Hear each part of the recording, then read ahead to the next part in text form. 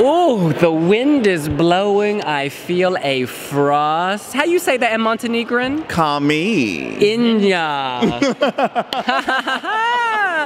Vala ne ne, vala slay slay. What country is that? Slovenia. And I ain't standing on top of the ladder.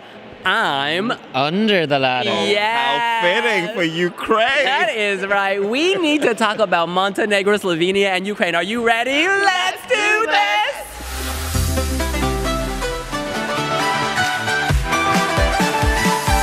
That is right. Oh, our voices are weak, but the feelings are strong. We continue with second rehearsals here inside the Altice Arena with Montenegro. Let me tell you, this is classy. In the Battle of the Balkans, Serbia just got slayed. Montenegro is bringing soul, fire, tradition, a beautiful voice, and a bright blue suit. A beautiful man, honey. Oh, honey. Stunning inside and out. My favorite line of the Eurovision preseason. Tell me, do you have a message? Oh, sorry. Tell me, I'm Debonair Remy. Do you have a message for your fans?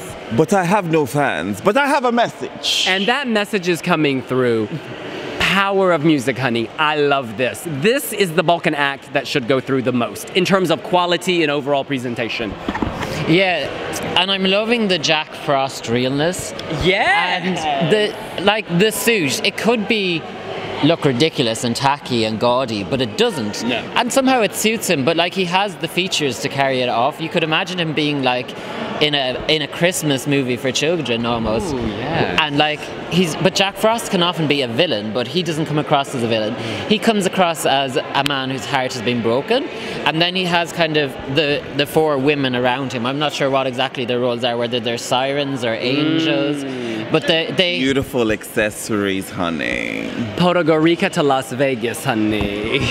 Yes, but they're more than mere accessories, Devin, because they help get him out of the frost. But everything is done so well. Like even the lighting makes it look like he has blue hair, and then it tells the story. We don't understand Montenegrin, but the lighting tells us that it is sad because of the lighting, which is blue. And then you go as it brightens and it becomes orange, and the music lifts. It gives it lift. It gives it life. Amen. Hallelujah. Devin, take us home. Vanja Radovanovic really touches me from the core. This is such a beautiful story. It warms up, and you can actually see and feel the evolution on stage as the colors change. If you're looking for fireworks, look away. But if you appreciate subtle beauty, it's in abundance here, and I think this is what makes this a really strong entry. We're going to do a separate video after this, but this is definitely among my biggest growers of the year. Oh, growers, showers, doers, slayers. In any case, we move on to Slovenia. Can we please just do the dance? Vala ne ne ne ne ne, vala ne ne ne ne. This gets stuck in your head and in your body. Urban swag. She was on point in the first rehearsal, and she is on point now. Wait a minute. Can you hear the music? Can someone please help me out, guys? Vala ne ne ne ne ne ne. Vala delay, because halfway through she has this kind of break in the music, and she's like, "Oh my God, the music went out. You guys help me." And it's a little cringe at the moment, let's be honest. But when the audience goes into the motion, they start singing the lyrics, then maybe it will be more powerful. Because I still get confused. I'm like, "Oh, is she kidding? Is she joking?" And it's starting to show that she's acting, because like it's a little too forced. Like, "Oh my God, you guys." Hey, you guys, can someone help me? But she will sort this out. It'll be better on the night. I think this is a real threat to qualify. Or rather, it has a great chance to qualify. Because it's a fun entry that gets stuck in your head. Yeah, because when we're in the press center, when you hear her go for the fourth or fifth time being like, "Guys, help me," you kind of just have to roll your eyes. But obviously people at home won't have this issue because they will just see her once. It's very effective. It grabs your attention, because I just have to think back to the first time we heard it. Yeah. And we were all genuinely like, "What's happened? What have they done?" Does she need an aspirin, an ibuprofen? Yeah, and it worked. So like, we're a bit jaded by the whole thing now. Yeah. It was slicker. The start is very effective. There's a lot of frenetic cuts. She owns the stage. Her posse of dancers own the stage. She knows what she wants. I still think the message is diluted a bit by being in Slovenian, but it's definitely up there with the contenders. Maybe not quite a definite qualifier, but knocking on that door. I'm stripping down because my girl Leia makes me sizzle. Bernardo Tavares Pereira, come say hello. Quickly come. Quick. Hey. Vala nay, vala yay, vala slay. Vala slay and vala yay. So no vala nay. No vala nay. Nay, vala nay, yay, vala slay. Vala slay. Okay, we got it, honey. Thank you, Portuguese correspondent Bernardo Tavares Pereira. Final thoughts, Debin, on Slovenia. Slovenia for me only took off actually when meeting her in person. William, you interviewed her very recently, and honestly, the chemistry between both of you, and Love when her. I jumped on the sofa, you've never seen anything like it. Last night I covered the Eurovision Village and she actually closed the show. People went crazy for her. Bananas. And at the start of her performance, she was going, where are the Slovenians in the arena? Well, that's what I thought. Surely there must be loads. Hardly any, but everybody was singing along, everybody was chanting, everybody was Vala, nay, nay, nay. But truly, it's a Vala, yay, yay, yay. Vala Nene leaks, if you get that. Hello, Atlanta. All right, we move on to the final country in this set. The last act to rehearse today, that was Mélovin from Ukraine. That piano is on fire, and I mean that literally. The flames were burning bright. Yes, the flame is burning. I like the beginning with the piano. The double-tiered piano is actually a coffin. Today, the cracks in the coffin are illuminated. There are lights on the edges, giving it an extra ghoulish Halloween feel as this beautiful porcelain vampire emerges from those ivories. He flies.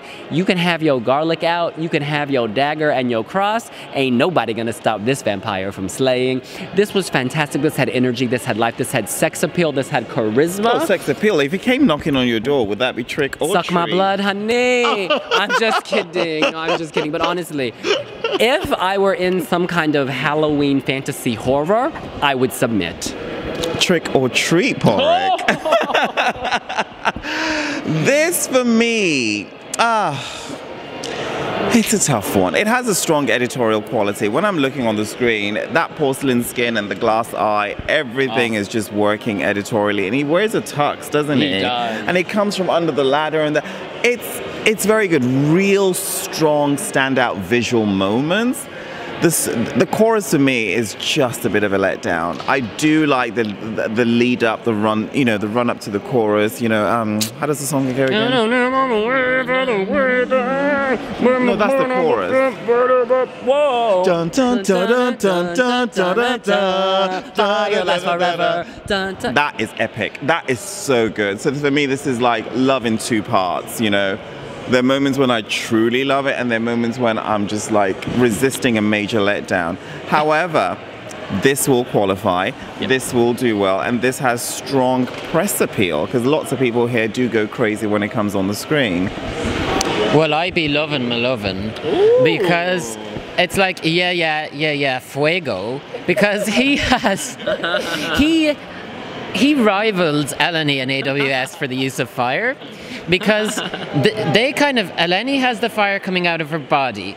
AWS have the fire coming out of everywhere. He has the fire coming out of the steps up to his piano. So, just the fact that I don't get the symbolism because he's in the coffin opens up and it turns itself into the piano. So whether he feels the piano is his coffin, I don't know. But anyway, he goes up the He's stairs. so abstract beyond reasoning. This is a man that thinks that Halloween and Alexander McQueen produces Mélovin. I mean, you can't really take his narrative seriously. But what's under your ladder? Well, I don't know what's under my ladder, but I know what's on his steps is lots and lots of fire. And that grabs my attention and that has the heat. But his vocals, his look, everything is so memorable. And I think the chorus is very strong. It's strong. And it's a great closer to the semi-final. It is the chorus, Debin Ederimi from wiwibloggs.com. I can hum it for you now. As your good friend and reference point, Tamara Galakachalazi would say, you need to keep the faith. Keep the faith, hunty. I'm so distracted right now because I keep watching the television. I don't think this is the winner. I have this twisted fantasy that maybe he would win, but like I don't think this is the winner. It's a bit all over the place to win, but it's going to do well. It's going to do very well. And this visual, as Ukraine always does. they get it. Except last year. Do you celebrate Halloween in May? Are you loving Ukraine? Is it Vala yay, Vala nay, Vala slay for you? And do you got some frost on your windshield? Turn up the heat. Let us know here on wiwibloggs.